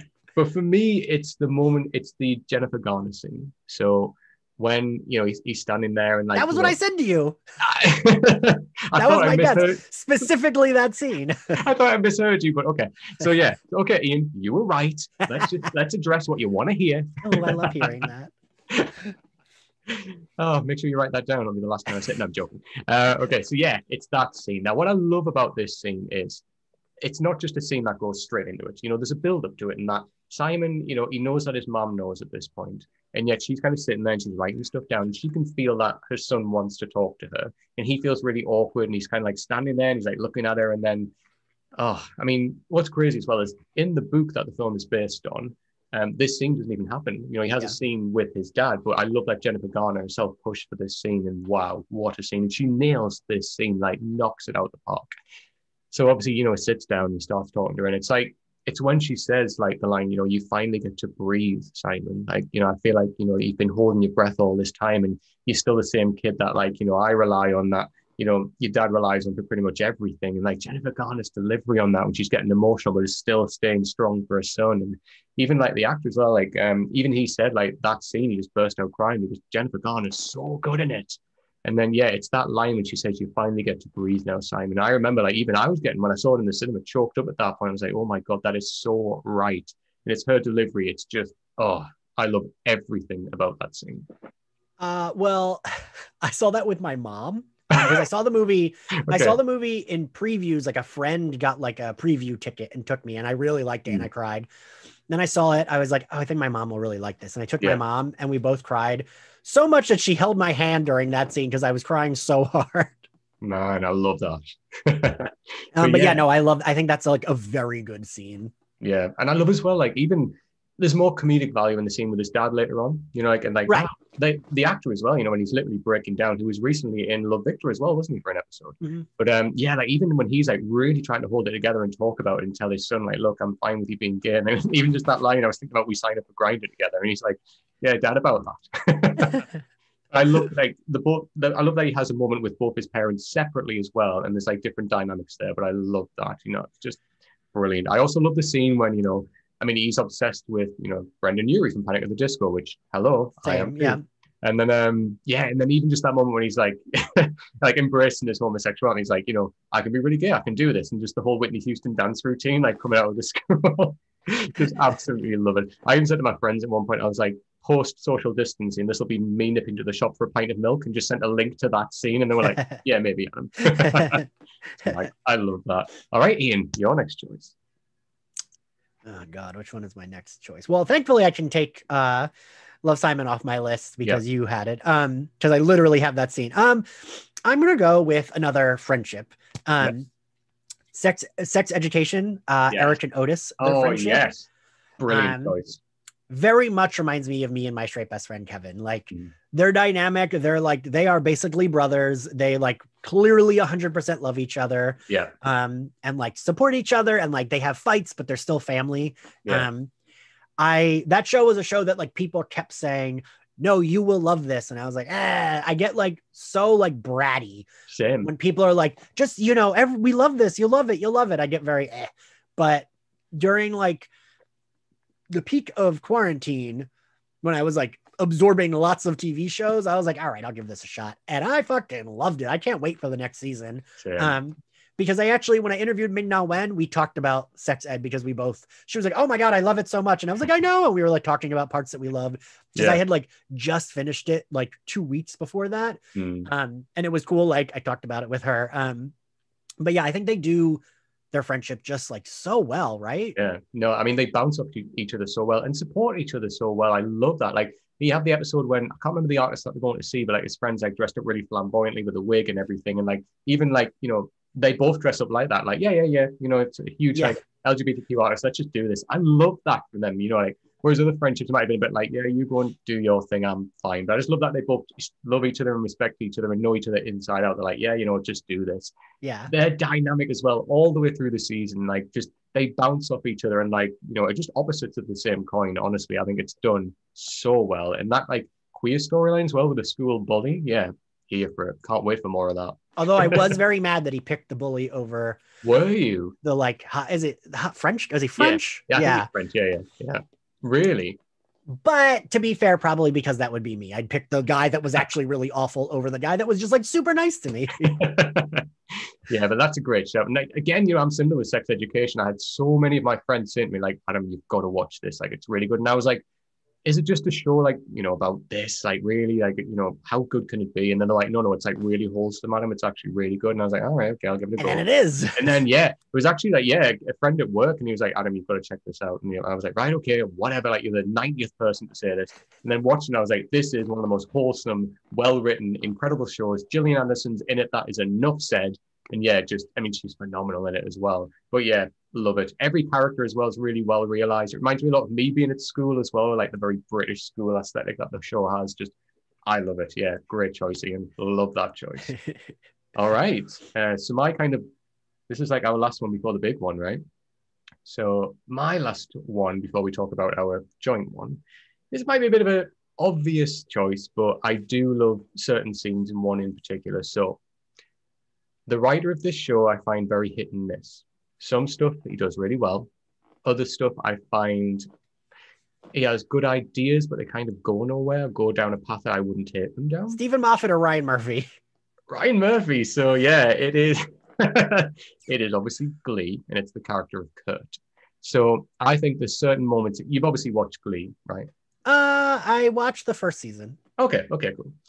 Well, there's a scene, I think it might be later on, I don't think it's the first season, but so the character of Kurt, I think, is really, really well done. And there's a certain scene when, so Kurt's dad is basically getting together with Finn, who was like the football kind of player jock who obviously joins the Glee, the Glee group.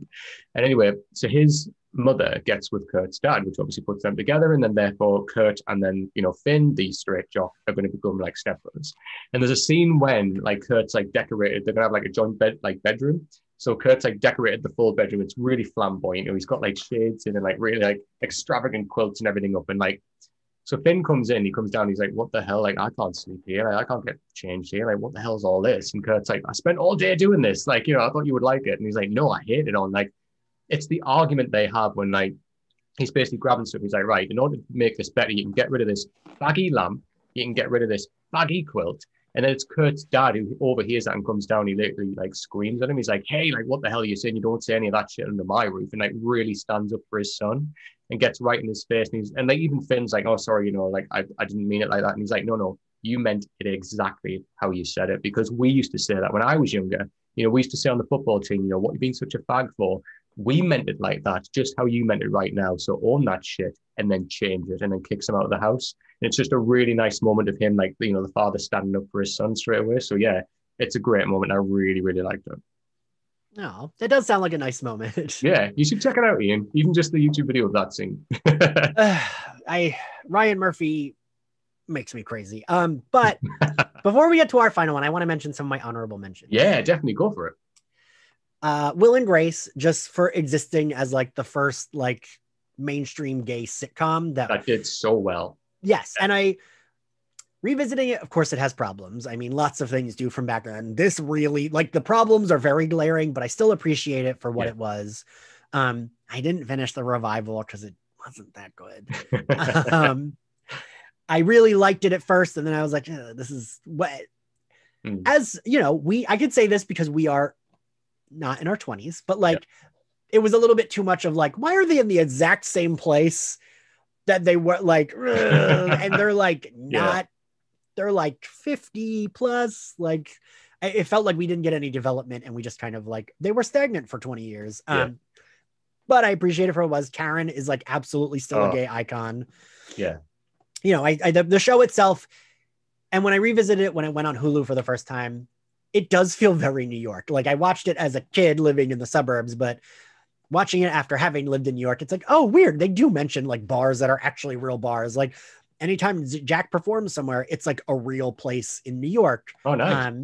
Granted, every time they go to that place, it's very clearly not that place, but made me appreciate it more. Same thing with Seinfeld, like shows like that, where it's like, they are very in New York. I can appreciate them more since I live there. Yeah, definitely. Whatever. Shira and Katra on the Shira reboot on Netflix, they kiss at the end, and I truly thought it was going to be a like, ooh, they're queer, but we're never going to show it or say it. But then they explicitly made them queer, and I like cried and didn't expect it. Very good. I recommend the She-Ra cartoon. And North Star from Marvel Comics coming out in Alpha Flight. Okay. It was a very big deal for me as a child that there was like a gay hero. I mean, he's like B-C list at best and still doesn't get the due he deserves. But I appreciate him for being like the first out gay comic book character. Like he explicitly says, I am gay while fighting with a villain. And I just always think like we have Wiccan and Hulkling who I love, and now they're the cool ones. But I always want North Star. Like I wish North Star could show up in an MCU thing, or like I was hoping that he would show up in the X-Men movies. Because it seems like they kind of let them do whatever the fuck they wanted in those X-Men movies. So like, why not have him show up? But yeah, I just think like, and he's kind of a dick, which I liked. Like he's very self-centered and he's kind of mean. And I like that we're allowed to have a gay character like that, and he's not like punished. Yeah. No, that's really cool. I really love that for you. Yeah. That's really But yeah, do you want to go into our fifth? All right. So we can hold hands on our way into our fifth. Here we go. Yeah, this for me was obvious that Ian and I would have to talk about this because it's from a property that we both love. I mean, we spent 25 minutes talking about it at the beginning of the episode. But yeah, so this is obviously the relationship between Willow and Tara from Buffy the Vampire Slayer, which is going to be really funny because when we talk about it, the American and British divide here is so obvious in that I say Tara and Ian says Tara. So, well, Giles says Tara and then everyone else says Tara. So there you go. So there you go. But yes, so I mean, where do we start, Ian? Like this for me was it was landmark at the time. You got to remember the time frame that Buffy was out as well. And I always come back to one particular moment with their relationship. And I mean, there's so many, but I remember the episode The Body. So we get that scene, which you're probably not going to talk about, when Willow's freaking out about, changing her outfit 50 times. Tara's trying to calm her down, and then she just grabs her and just kisses her 3 times.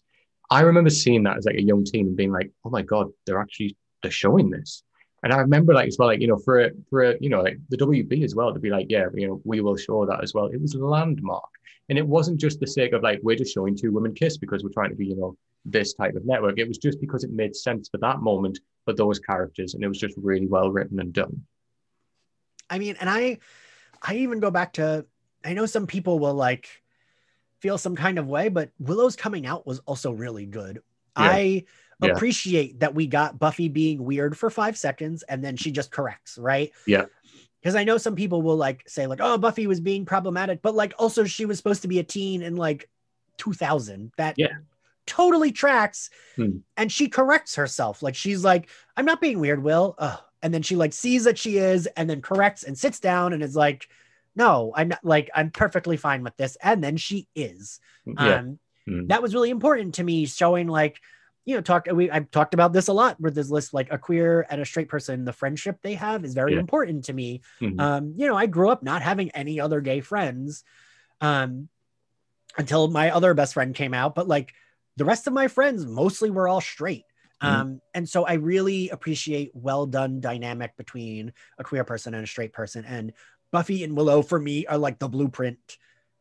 Like their friendship, you know, Buffy was weird for those 5 seconds and then corrected and was fine and was sweet about it. And you know, like did the like straight person the like well-meaning straight person stumbling, but like corrected and was from then on, like there was no like weirdness. And it just, I don't know. I really, really like the way that coming out was written. I think Willow and Tara were like just really well done. They really like loved each other. Yeah, I don't know. They just like, right. That was such a big deal. And especially on TV in general, but especially genre TV, we didn't often get. No, like not at all. And I think what's great about that coming out as well is that, you know, handled in a modern kind of context, like that scene, that you could have just go for the obvious choice where the straight best friend's just like, all right, okay, cool, just embraces it straight away. I love that they went for that stumble to start with, and like it just makes it more engaging when you're kind of watching, you're thinking, whoa, like is Buffy going to be that person? And then obviously, as you say, she catches up and she's like, no, well, no, absolutely not. It's like, I'm glad you told me, you know, and I love that. And Sarah Michelle Gellar just plays that so well. I mean, both of them in that scene together, they are winning awards for that scene alone. Even like Willow herself just being like really kind of like going more introvert. And she's like, oh my God, you're freaking. And she's like, no, I'm not. Like, she's like, you are, you're freaking. And you can just see her like literally like going into herself, like, oh my God, like I'm regretting telling her. And then by the end, it just strengthens their friendship. And we get that later on as well, where even in, so is the episode, is it season 5, is it called Family? When like Tara's family turn up and they try to take her away, calling her a disgusting demon, which was all bullshit anyway. Which, by the way, sidebar, I love in season 4 when we see Tara like puts the like that magic dust under the bed and we don't find out why until that season. Oh, like Buffy's so ahead of its time.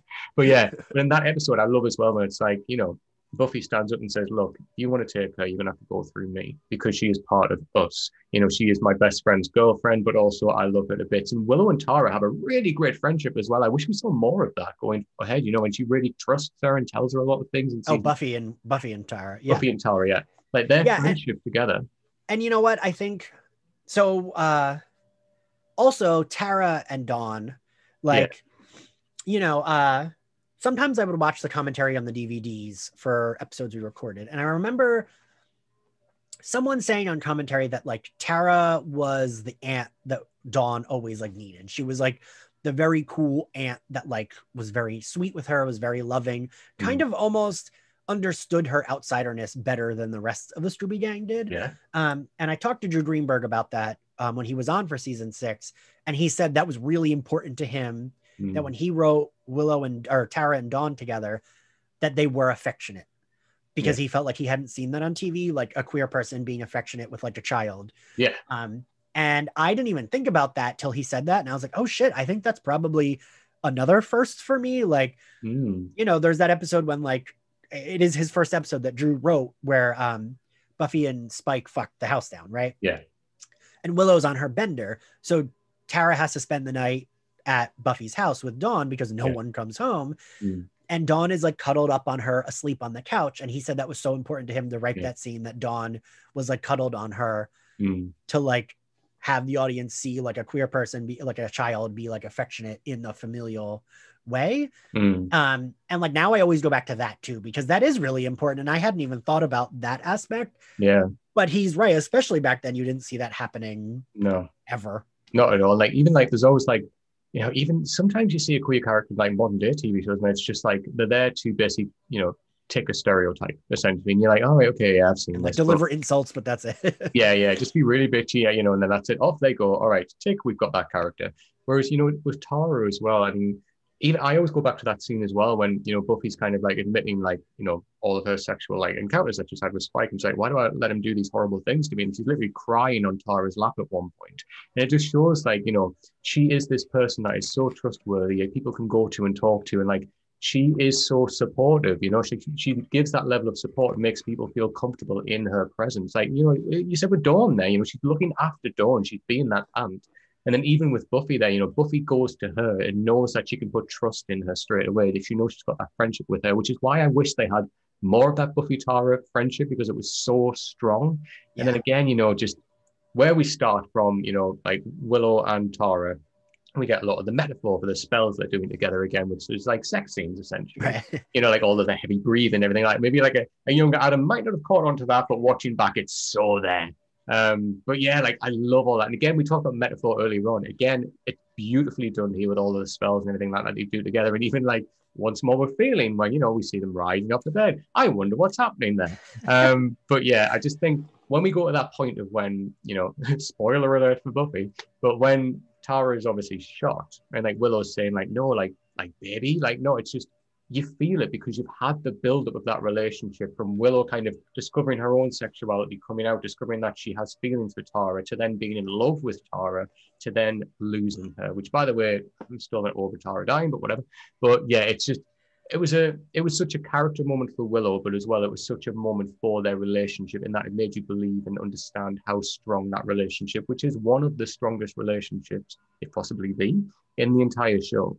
Yeah. Yeah, I know. Whenever anyone talks about like, I mean, I feel like you and I agree. Like, I don't give a shit about Spike versus Angel. Like, I just truly, that conversation is so boring to me. Yeah. And so many people have it in the like mentions of my podcast. And I'm like, get a new thing to talk about with the show. There's way better things to talk about than like Buffy's boyfriend and who was the worst one and because honestly, I do think Tara and Willow were the best couple. If Xander hadn't left Anya at the altar, they would have been the second best couple. Yeah. No, agreed. But yeah, it was just, as we said before, it was landmark at the time. We weren't getting a lot of this. We weren't getting, a queer couple written so well as what they were as well. I mean, each character had their own depth. They weren't just the gay couple on the show. Right. You could take each character aside and they had their own, depth and characteristics and just what they brought separately to the show as well as together, especially Tara, when, as the show went on, she was very background to start with. And then, it could have very easily just been that bit of the Oz thing where she's the attachment to Willow, the main in the series. But as the show went on, we got so much more of Tara. As we said, with the relationship with Buffy, with Dawn and everything like that, we got to see more of this character, which was fantastic. But yeah, then just for that to carry through, obviously, to then kind of end with like when she, was shot in season 6. Right. But yeah, for me, it's landmark and it's one of the most important stories and relationships of Buffy entirely. Yeah, we need more of it. Yeah. All right, Ian. So yeah, we're just going towards a closing now. So I just want to say, is there anything, any kind of last final thoughts, any more comments, anything that we haven't discussed that you just want to leave us with? It could be about podcasts, it could be about Buffy, which we've talked about loads, but there's always more to say. But yeah, anything that you want to leave? Just anyone who might be thinking they want to start a podcast, or anyone who wants to do some writing, any little pearls of wisdom from the beautiful Ian mind that you want to leave us with? From my like mush brain. I don't know. I would say a podcast is a lot of work, and don't start one if you're not like fully committed, because it is so much fucking work. There's a lot of like things that go into it that you don't think about, like all the stuff you have to figure out with us hosting site, and all the stuff you have to figure out with like getting it to other platforms while hosting on a site, and getting guests, and like all of it is a lot of work. I would say this is like the most committed relationship I've ever had, is me and my podcast. Yeah, no, and you know what? That is fantastic advice as well. I'd say, like if you're researching it to doing it, like do your research, like figure out exactly what you've got to do. Because man, like, Ian, you're absolutely right. I mean, God, like even this podcast, like, even just scheduling, like you and I had to agree a date that we're both free. That can be hell sometimes for people. And then you've got like 70 dates, like, agreed with people, and like, oh my God, like, where am I now? And like you do like what, 3-4 recordings sometimes on the same day. I'm doing 3 today. Yeah, right. There's one straight after this. So, you've got to be ready and just have that pinpointed down exactly right. This is what I'm doing. And just understand what you're walking into. And as you said, Ian, which is perfectly right, have the commitment. You know, if you're going to do it 100%. Don't go in at 10% and think everything will be fine, because it takes up all your goddamn time. So, Ian, my lovely, this is the point when you can pimp all of your socials. So tell me, where can you find everything that you're involved with? You can find SlayerFest98 on Spotify, Apple Podcasts, YouTube, and other places you get podcasts. You can find us on social at SlayerFestX98. We are on Instagram, Twitter, TikTok. That's it. And if you want to follow me, I'm at Ian X Carlos on social media. And if you want to support the podcast, we have the Patreon with my Bloody Judy and a bunch of other bonus episodes like Adam and I talking about Harley Quinn. Yeah, exactly, which we did recently. So yeah, I have to reiterate that. Go and support SlayerFest 98 podcast on Patreon, because I do, and it is just fantastic. Obviously, it's one of the best podcasts, and I'm not just saying that because Ian's here. I would tell anyone that. But yes, make sure you go and follow Ian and the podcast on all socials immediately. You can find the podcast, so Into You Podcast. We're on everywhere that you can get podcasts. So Spotify, Apple Podcasts, we are everywhere. So make sure you go and check us out if you don't follow us already, and subscribe. We're on all socials as well. So if you just type Into You Podcast, we are on Twitter, we're on Instagram, we are everywhere. If you want to follow me, I am Straughan87. So again, that is on everywhere, really. Instagram, Twitter. You just type that in, you will find my face. So I just want to say a big thank you again, Ian, for taking the time to talk to me about this. I've really enjoyed it. Lovely. Thank you for having me. Yeah, of course. And we'll chat again soon. But yeah, until next time, take care, everyone.